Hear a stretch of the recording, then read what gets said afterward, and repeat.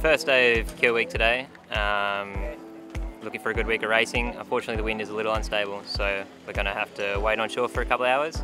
Definitely favourite thing about Kiel Week is like the environment. Like there's so many people here. There's 3 million people come over the 10 days to visit, and there's so many food trucks and Ferris wheels and tents and people, and it's just amazing to see people passionate about sailing. It's quite a niche sport, but it's really cool to see everyone come down. Get some more dances when you win. We're missing out on it. Give the fans what they want, Dave. Been under AP all day, but they've just cancelled basically all the classes. So the lasers are out, both 49ers are out and 470s are out, except the Nacras. They've got to hang around and see if the wind comes in, see if they get some racing done.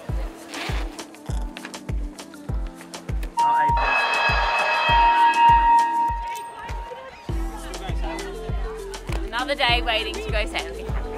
Well, it's about 3:30 in the day, been here since 9. We waited around for a lot of time, and we just found out we're not sailing today because there's no wind. So just means we have more races tomorrow and the next day to catch up, but excited to finally get racing tomorrow, hopefully.